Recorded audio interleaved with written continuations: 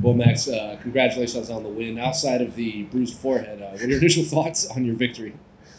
Man, uh, big man to be in there, and he's looking across the cage and making his face, and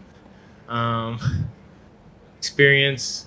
What a good win. I heard him a few times, dropped him a couple times. Man, it was surreal, you know, being in there, and I got the job done.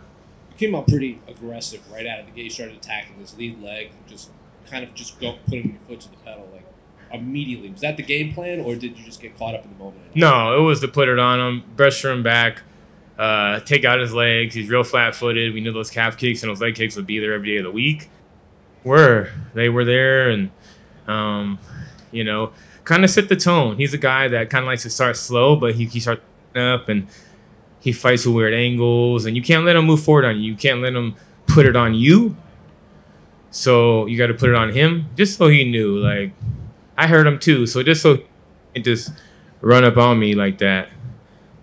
At any point in the fight, did your aggression right out of the gate kind of catch up to you? Like maybe you had some sort of adrenaline dump in rounds 2, or did the cardio? No, I mean, I was kind of looking.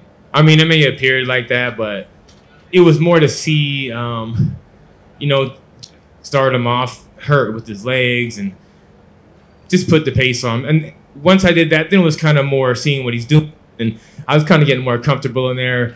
My coach said I was faster than him. You're faster than him, son. So now I was just kind of seeing what's going on, taking my time, you know. And then you had made it known you were a fan of Carlos before you got into the UFC, and I had asked you, would there be a moment in there where you were fighting him and you're like, oh, I've seen this before? Did that moment happen? It was pretty cool when he those little leaner kicks and stuff. I'm trying to find him. I'm trying to get a picture with him, you know. They said he left, but I'm trying to get a picture with him. I'm such a fan. Like, I'm such a fan of his.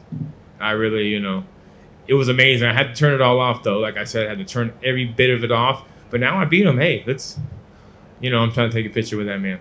Finally, is there any names you want next, or when would you like to return? I want a vacation. Like, I've been training so hard for so long, and you know, I'm on a 3-fight win streak, great wins. T-Mobile Arena, you know, UFC 264. I want to go relax. I've been pedal to the metal for some time now. So I just want to, I'm not saying I want to break. I just want to take a vacation, fight at the end of the year. Hey, Max, over here. When I was watching that first round, one of the ones that I was reminiscent of, the fight with Tyron Woodley and Carlos Condit, was that kind of where you picked up a bit of the strategy? Because I felt like it just looked very similar, and I'm like, I think that's his game plan.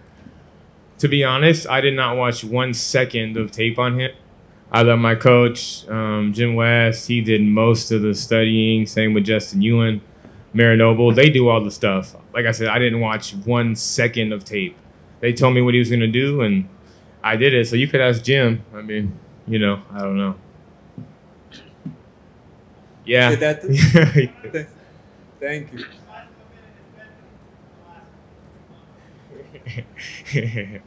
And then secondly, you know, you talked about the whole experience of everything. You beat a guy like Carlos Condit on the undercard of, you know, Conor and Poirier.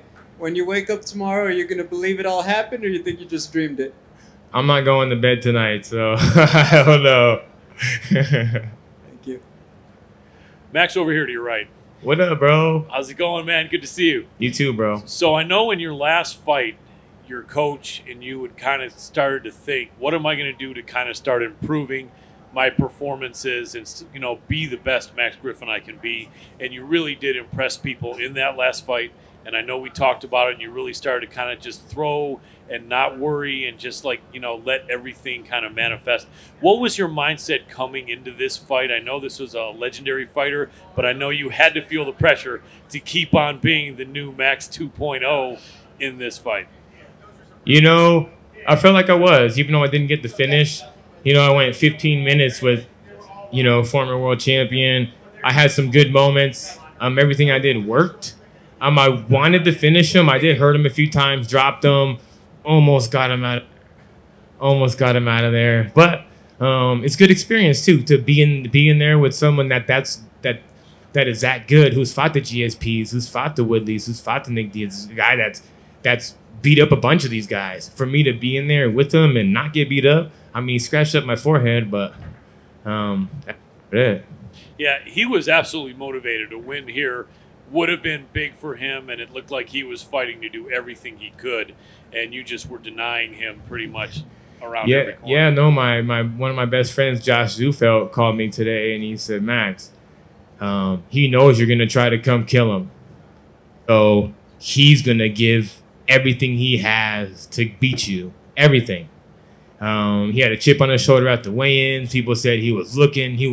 He had something to prove. Yeah. You know, and I got the job done. Last question for me. Some people were noticing that you seem to be pretty friendly with him during fight week in the weigh-ins. And I heard some people saying, man, I don't know if Max wants to do this because then it's going to let Carlos feel all comfortable and do his thing. Did you feel like there was anything to it? Like, did you deliberately try to be friendly, or was it just because you were a fan of his for so many years? And do you feel it would have had any different outcome if you would have tried to get aggressive with him and mad dog him and anything during fight week? I wouldn't say I was being friendly. Backstage, when we were lining up for weigh-ins to weigh in, I didn't say shit to him, and he was in front of me. He turned around and gave me dabs. He said, "Oh, you know," he was friendly with me. Okay. He said, "What's up? You know, let's do this." Gave me fucking dabs, and then when we got on stage, it was all business. Yeah, there was no friends there. He was looking at me. I was looking at him, staring right in his face. If you look at that picture, and he even tried to mug me as he walked to the side, and I was on his ass. Yeah, we weren't friendly. No, gotcha. And we weren't friendly. Absolutely. Well, very impressed, man. Congratulations. Thank you. Max, to your right, it wasn't congrats on the win. Thank you, bro. You fought a living legend. It wasn't necessarily a walk in the park. What did Carlos do that got, your forehead messed up? What was you're like, man, I got to watch that tape. He got me on this one. I stuffed his takedown. He tried to get me at the end. He caught one of my kicks maybe, or got it on a leg, and he could have tried to steal that round with the takedown, but I got out of that. It was close. I think that was a little momentum turner when he did try to shoot that takedown, but I used my agility and got out of that. I don't know what really happened to my forehead. My arm hurts.